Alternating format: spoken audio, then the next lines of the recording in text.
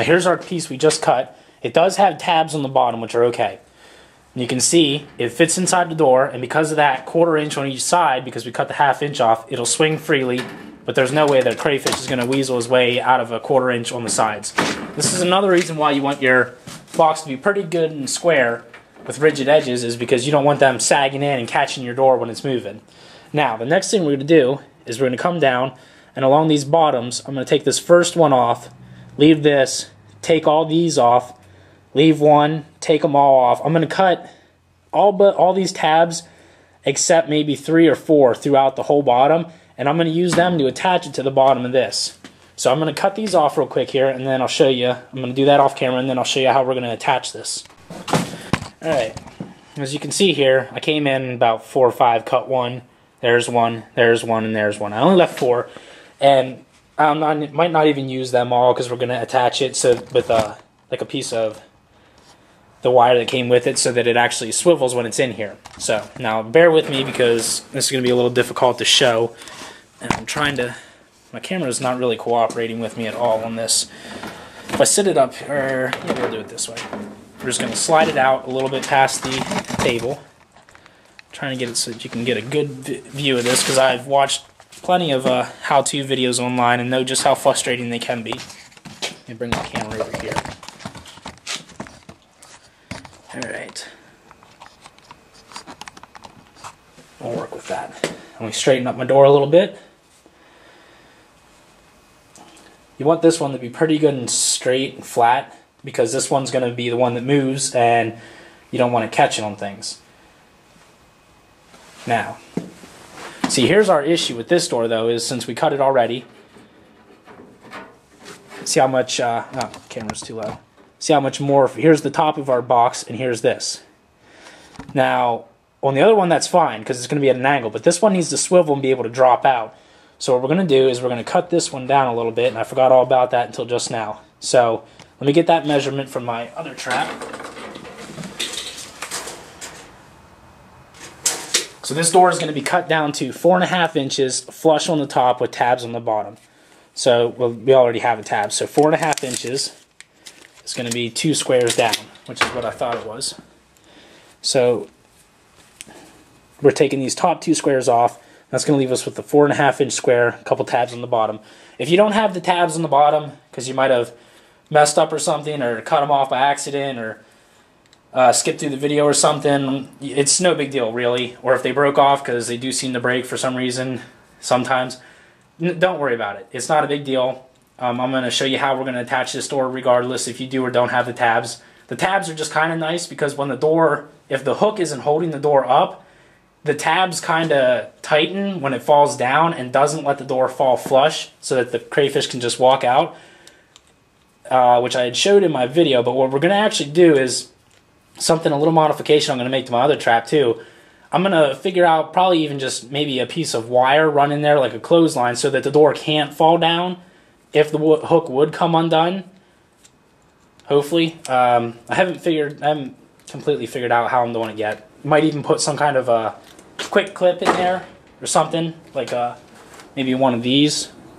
I haven't figured it out yet, but for now, I think this will work. I mean, it's crayfish. It's not like they're, you know, smart enough how to open the door. All right, so we cut that. Now what we're going to do is we're going to come in here to this corner. Let me zoom in. Find one of my tabs here, right there. What we want to do is we want to set this down in like that. And you see how that sits, and it doesn't go the entire way down. It sits up like a little bit there. That's because these pieces are bent. And what we're going to do is we're going to actually just take that tab and bend it up. Well, let me show you what I'm talking about. See the tab? We're going to take that tab and just bend it up. And over. And you know what? About 3 tabs will be more than enough. So I'm going to snip this one off here, because we don't really need that. Be sure to have a trash can to throw all your scraps in. You don't want to step on any of this. I occasionally let my dog in here, so I definitely don't want to step on any of them. Alright, because of them tabs, you can see it stays up. It'll still flip down, but it will not go flat. Now what you want to do though is you do want to bend it a little bit so that the tabs don't completely restrict it from falling the whole way down, because you want it to come down about, you want about an inch to an inch and a half gap up here at the top, which this is actually pretty good. Now, remember that little bit of wire I told you to save that came with it, or if you have some of your own wire, oops, there it fell. What we're going to do is we're going to take this, and I'm going to show you how we're going to make these hinges. We're going to zoom right in on this edge. Now I'm just going to take this wire up through, bend a little circle, just like that, and just twist. Like I said, you could use a zip tie, would work. Plastic would eventually break though. But if you service your traps, or if you don't use them a lot, then just snip these pieces here. Or if you would happen to have any kind of little loop like that would work. That just keeps it from falling off like that. And you know what? I think this one, because the door seems to be staying up awful high. I don't know why, it just seems to be awful steep. I think I'm going to take these tabs off once I put them loops on the edges here. I think I'm going to take them tabs off. That way the door can fall down flush, but I'm going to put a clip in there or something to keep it from falling flush. And if for some reason it would flip open like this and get caught up or something with the clip on it, you still have the other side to open it out of. And if you don't even, here's another thing you can do. You could also just cut this to 5 inches and literally, because that's only a ½ inch off, and you can just cut this to 5 inches and block in this entire end. Just put these little circles on here and then put some kind of clip system right here, like one of these. This would even be something pretty easy you could do. Just a quick clip on the end. That way that door can't really open or shut. And then you can put your ramp in this side, and then when you pick them out, you're only going to have one opening though. Then when you pick them out, you can just unclip it. Open your back up, shake them out, which would be really actually pretty simple. That would be the easier of the two designs to go with. And I'm not going to do that, but that is something if you want to cut a lot of time off of it, not messing with this, not making all these little ties and stuff, that's something simple, but that way you still have an opening gate to shake everything out of. And you know what? Let's see here. I've got 3 of them clips actually. That's a ½ inch gap though. That's the only problem is I cut this piece down already. Which, let's see, if I lay that back, the only problem with that is now is I cut that a little bit. You know what, hang on one second. Let me just... Alright, we're going to go with the new plan. I'm going to actually make one with the door that flips open in the back. That'll only leave one opening, but the issue with the other trap is that this door is a little flimsy, which it's just convenience. It's a convenience thing. It's a little bit easier to handle with. So what we're going to do is, because this one's already a ½ inch gap, a little bit too small, which it really wouldn't matter to clip that ½ inch there, but you still want this back door to be operational, to be swing open. So what we're going to do is right here in the center and then right here on the edge, I'm going to tie 2 more small loops with my wire. If I can keep it here, every time I turn around it's somewhere else. So what we're going to do is we're going to take this piece here, and there's a small bit of tab there left that's going to catch, so I'm going to snip that off too as well. You probably should wear glasses with this. I really only had like one piece so far snip off and fly up and almost hit me in the face. Luckily it didn't. I'm not wearing my glasses or safety glasses, which you should be doing when you do any kind of working like this. But this stuff usually doesn't tend to fly very far or fast, so I didn't worry with it. And we're just going to tie a little loop here.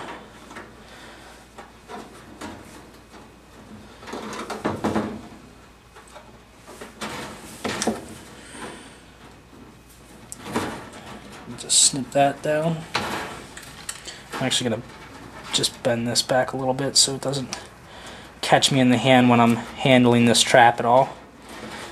Because if it's there, it will. I know me. Probably one of the only people that manages to catch himself with everything. I was actually taking out a mink trap I had one 2 years ago, and it was flooding. And I thought I set the mink trap off with my boot, reached down, and when I reached down into the jaw of the mink trap, the trap itself went off on my hand. We're going to come across this way. It wasn't completely set off like I thought it was. Set it off on my hand. Couldn't get my finger out of it. It was a little #1 Duke, and I was stuck in about waist-high water in a pair of chest waders, bent over with my hand inside of a mink trap that was right at the edge. Alright, here's my quick clip. So this is how I'm going to design this one. I'm going to make this one, just clip it through there.